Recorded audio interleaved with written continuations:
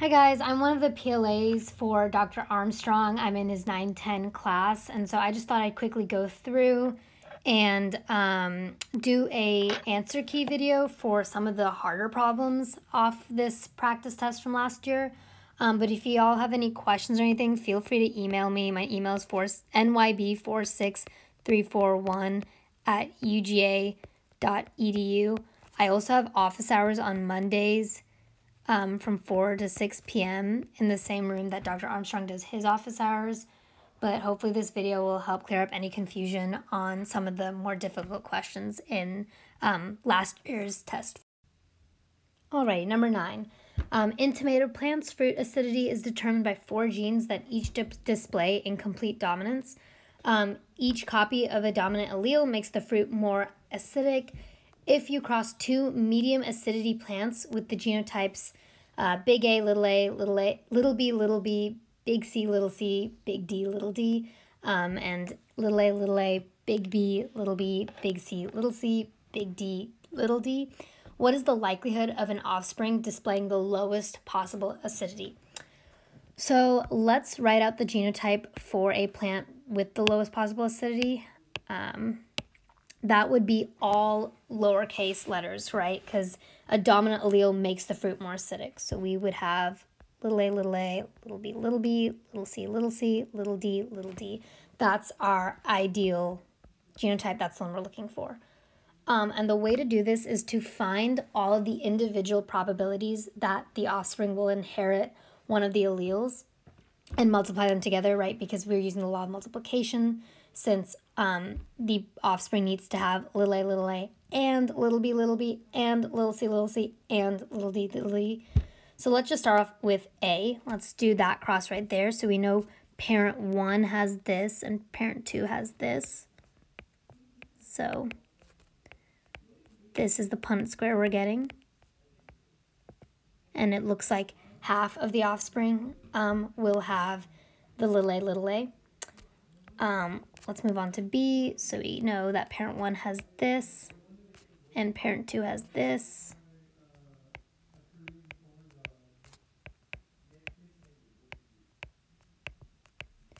And again, 50% of the offspring are going to be little b. Moving on to C. So we know both parents are heterozygotes for C. So we have this as our little Punnett square. And it looks like 25% or 1/4 of the offspring are going to be little c, or are going to inherit the little c. Now for D, again, 2 heterozygotes. So it's technically the same Punnett square, but we'll write it out again, because why not? And yep, sure enough, 1/4 of the offspring are going to inherit little d. So we've got 1/2 times 1/2 times 1/4 times 1/4. Multiply that together, and we get 1/64, which is our answer right over here. Okay, number 10. If a woman is red-green colorblind, an X-linked recessive trait, what is the probability that her daughter will also be red-green colorblind? So remember, females are XX and males are XY. So because the woman is red-green colorblind, we know that she has this genotype because both of her X chromosomes need to have that trait since it is recessive. And her daughter, what's the probability she will be red-green colorblind? In order for her daughter to be red-green colorblind, she also needs to be XC. And so we know this is one of the X chromosomes that her daughter will have because mom will give one of them. But we don't know the dad's genotype, so the dad could either be this or he could be this. We don't know whether dad is colorblind or not. Therefore, we can't know what the daughter's genotype would be, because if the dad is colorblind, then she would be, but if the dad is not colorblind, she would just be a carrier. So the answer to this one would actually be unknown. I'm just going to go a step further and explain another scenario. So let's say the question was actually asking us, what is the probability that the son will be colorblind? So we know the mom, again, XC, and because males are always XY, they will always inherit their Y chromosome from dad and their X chromosome from mom. Mom has two X chromosomes that have that trait. So no matter what, the son will be colorblind. So if this question asked what is the probability that the son will be red-green colorblind, it would be 100% the son will be colorblind. Okay, number 11 is also slightly challenging, requires a little bit more thought, so let's go over that one. You cross a big A, big B, and little a, little b fruit flies to produce big A, big B, little b offspring. When you cross these offspring with another little a, little b fly, the next generation is 51% big A, little b, 49% little a, big B, little b. Oh my gosh, that's like a tongue twister. What can you conclude about the genes A and B? So I like to start off these problems by first determining what all of the possible outcomes can be for the offspring. So looking at those two genotypes, we're crossing this with this. All of the, we could do a Punnett square to figure it out. You don't need to, but you can. So I'll do that real quick for the individual alleles.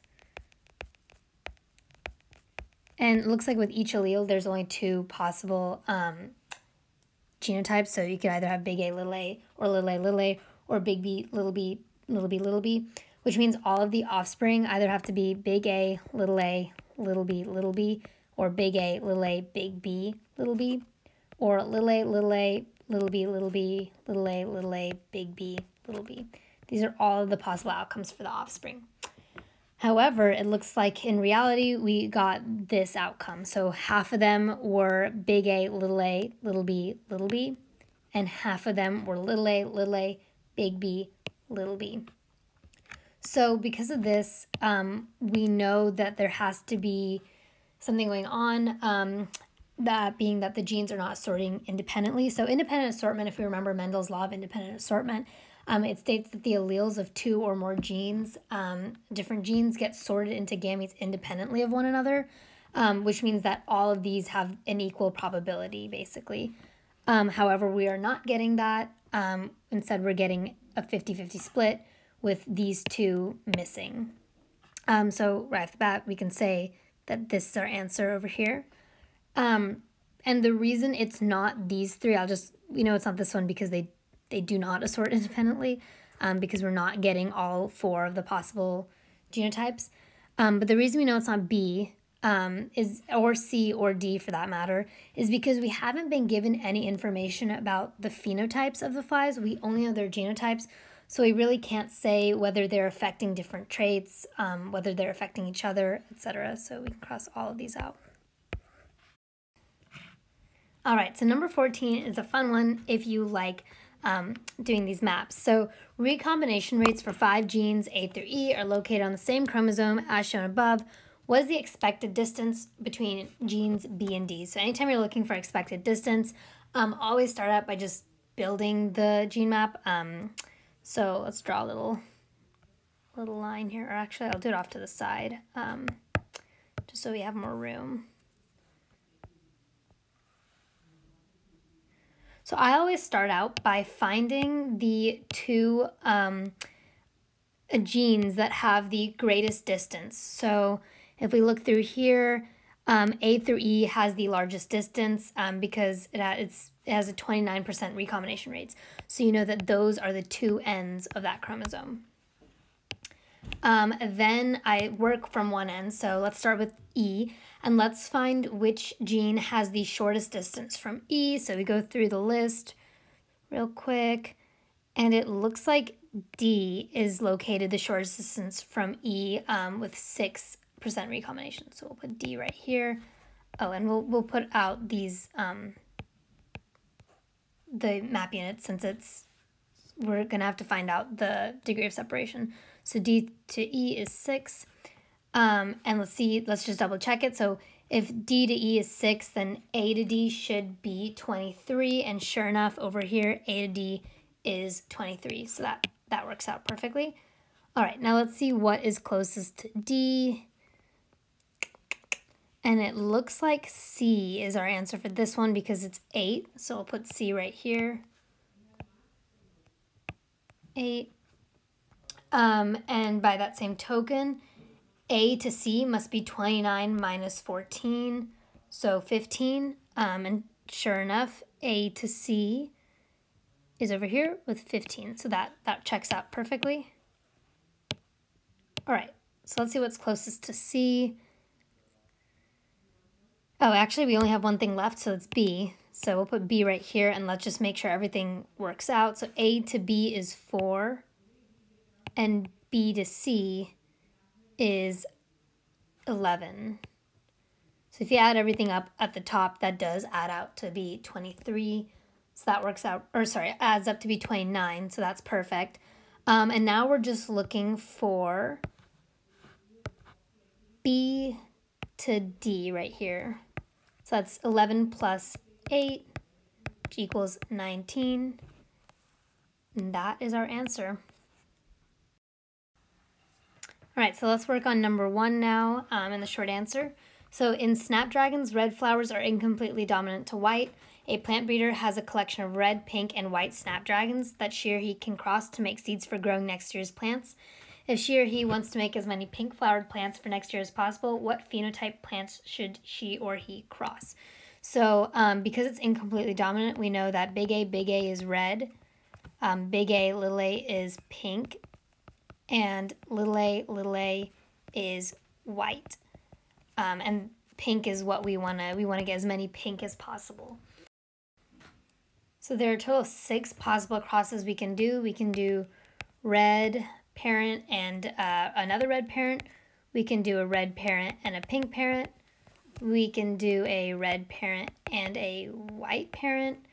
We can also do a pink parent and another pink parent, or a pink parent and a white parent, or we could do 2 white parents. But right off the bat, we can cross out 2 red parents because you only get red offspring. And we can cross out 2 white parents because we'll only get white offspring. And if you do all of the crosses or even just think through it, you'll find that this combination is actually the best because all of your offspring will be big A, little a, which is pink. But this question is just asking for the phenotype, so we don't need to write that genotype. So parent 1's phenotype would be red, and parent 2's would be white. And that would get you as many pink flowered plants as possible. Okay, so number 3. Plant height in a diploid variety of sunflowers is influenced by 5 different genes, A through E, that contribute equally to plant height. Each copy of a dominant allele adds 5 centimeters to the height of the plant. Plants homozygous recessive for all 5 genes are 110 centimeters tall. So we know that the smallest plant will be 110 centimeters tall. But how tall would we expect a homozygous dominant plant to be? So a homozygous dominant plant would have the following genotype: D, D, E, E. So each dominant allele adds 5 centimeters. So let's just count how many dominant alleles we have. 1, 2, 3, 4, 5, 6, 7, 8, 9, 10. So that's 10 times 5 plus 110, and we get 160 centimeters for the tallest plant. Moving on to B, how many different heights are possible for this variety of sunflowers? So we know that the base is 110, so that's combination 1, but we have 10 different alleles over here. Each of them can contribute 5 centimeters. So 1 plus 10 is equal to 11 different heights possible for this variety of sunflowers. And lastly, C, you cross 2 plants heterozygous for all 5 genes and produce 1,000 seeds. If you grow these seeds, what will be the most common height of the resulting plants? So let's just do a cross for a heterozygote with another heterozygote. So we'll just do capital T, lowercase t, capital T, lowercase t.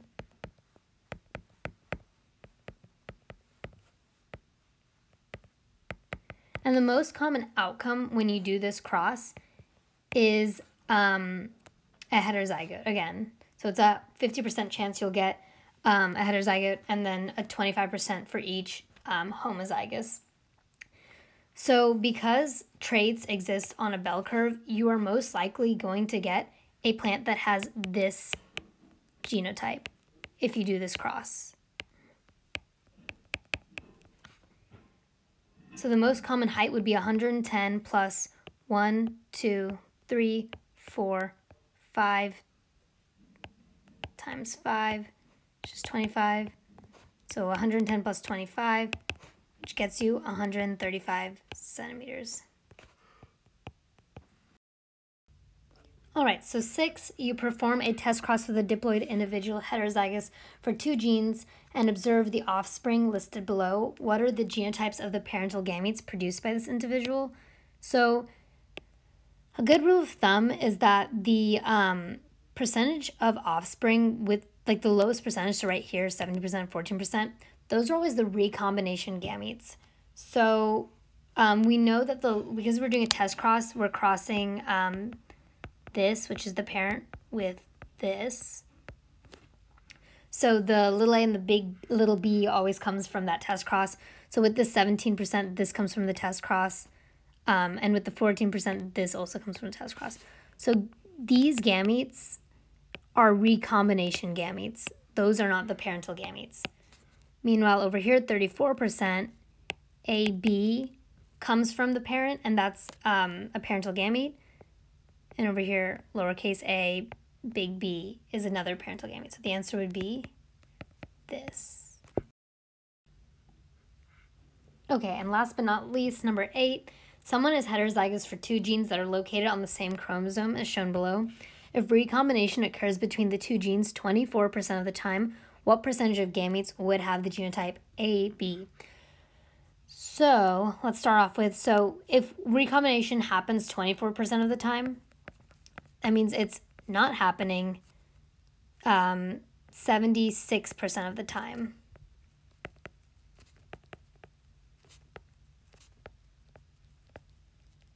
And when recombination doesn't happen, the gametes that you're going to get are AB or AB, and it's a 50% chance which one you get. So all you do is divide 76 by 2, and you get 38%.